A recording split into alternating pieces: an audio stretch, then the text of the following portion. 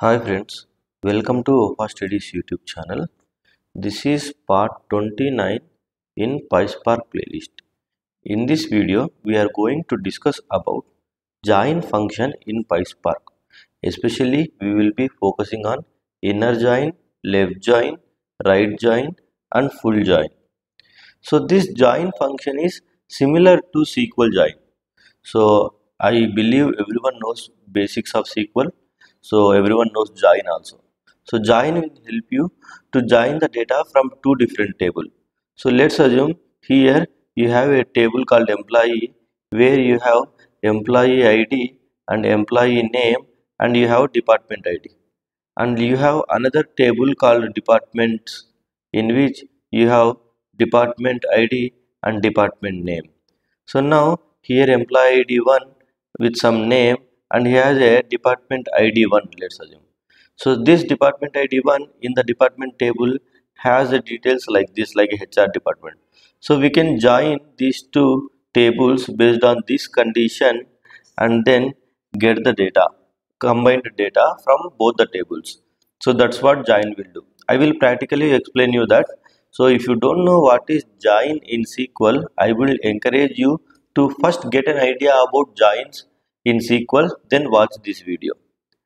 And also in the PySpark playlist, all the videos are in sequence order, so please watch them in the same order to get most out of it. Now let's jump into one example and explain you this join. So let me go to browser. Here I have opened my Databricks workspace, and if I go to workspace under users, let me try to create a new notebook here. So let me right click here, create notebook. So let me name my notebook as join notebook, and Python is a default language. This is my cluster. Let's hit create button to create the notebook.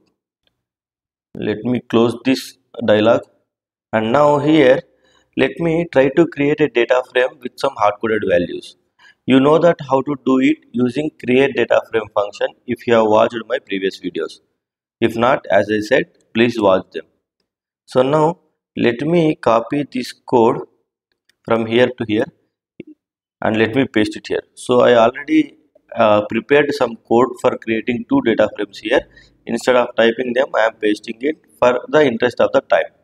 And here let me hit shift enter to execute this code and see what is happening here. If you see, there is a variable called data1 and there is a variable called schema1. This holds a data from first data frame creation. Like let's say employee data frame. We have employee ID, name, salary and let's say department ID. So that's why I gave in the schema also in the same fashion. Again we have another data frame. We have ID and name. This actually indicates the department information like department table, you can assume. If and then I am using a create data frame function to create data frame by passing these two datas and schemas here. And for the employee data frame I am naming empdf. For the department data frame I am naming depdf. Finally I am showing both the data frames here. Now if you see here the output, this is employee data frame. We have three employees, and if you see employee ID 1, 2, 3 has a department IDs of 2, 1 and 4 respectively. And the department data frame has departments information for employee ID 1, 2 and 3. If you closely observe, there is one mismatching condition between both these tables. So this row has matching information in the department table because department ID 2 is a HR department here. Similarly, this row also has matching information in the department table. Department ID 1 has information in the department table. But this row does not have matching information. Department ID 4 is missing here. Okay. Similarly, if you see department ID 3 is there in the department tables, but there is no employee under department ID 3 in the employee table. Okay. So there is one mismatching row in the employee table and one mismatching row in the department table as well. So keep this idea right now, like how the data is. Now let's try to implement joins and see how it behaves. So we have both the data frames ready, and now and using employee data frame I am joining it with department data frame. Now you might be wondering how I know I have to pass my data frame name here and next what I should pass. So all that information is very easy. Always I encourage you to use a help function on top of whatever the function you want to use to see the documentation of it. Let me hit shift enter to execute it, and if you see the documentation here, it says you can read through this. There are totally three parameters if you mainly. So if you see the other data frame with which you want to join, that you have to supply, and also what is the condition on which you want to apply the join, you have to mention it, and then you have to mention what kind of join it is. So here if you scroll down, you can directly see the example. There is a data frame called df, joining it with a df to data frame, and it is getting joined and based on the name column from both the data frames. This is like a condition. And then what kind of join it is, whether it is a inner join, outer join, left join, right join. I will explain what they are in just a bit. If you don't supply anything, it's like a inner join. Let me practically show you this.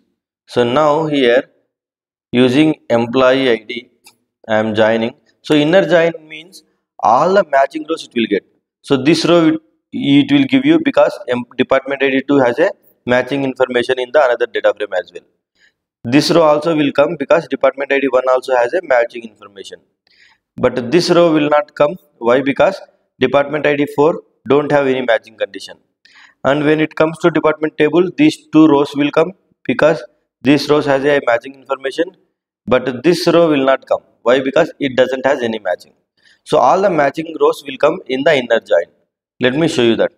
To the join function, I am supplying like on the department data frame perform the join, and the condition is from the employee data frame take this department column, right? Take this department column and match it with, that means equals to on the from the department data frame take this id column and match, because that is a matching column between both the data frames.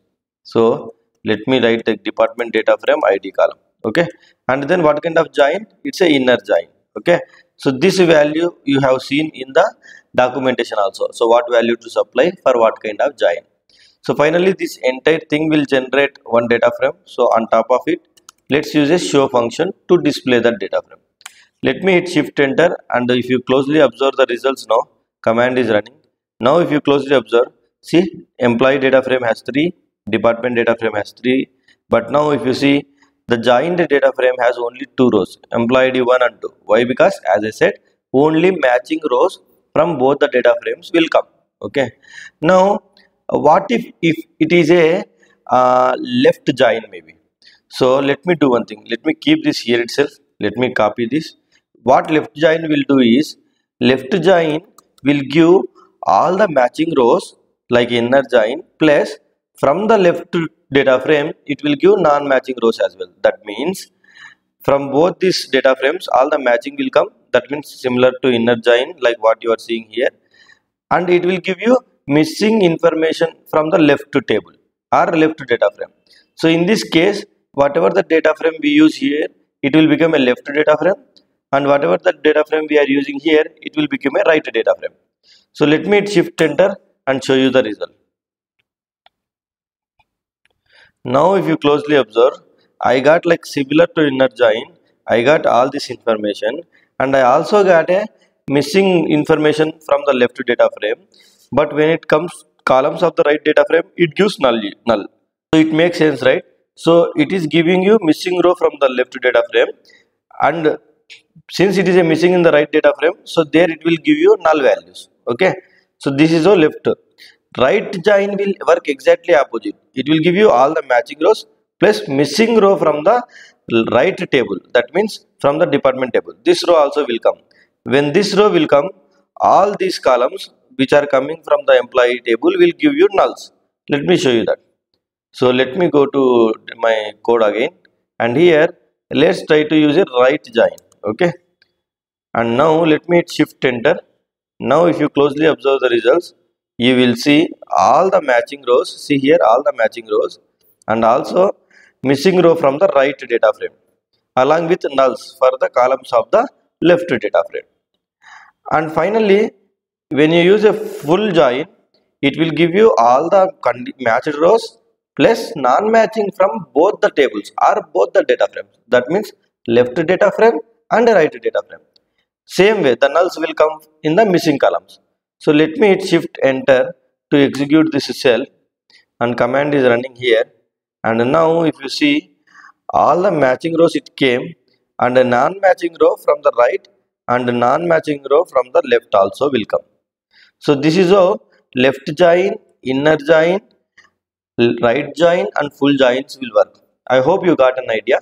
There are a couple of other joins as well, like left anti join, self join, left semi join. We will discuss that in our next video. Thank you for watching. Please subscribe to my channel and press the bell icon to get the notification whenever I add videos. Thank you so much.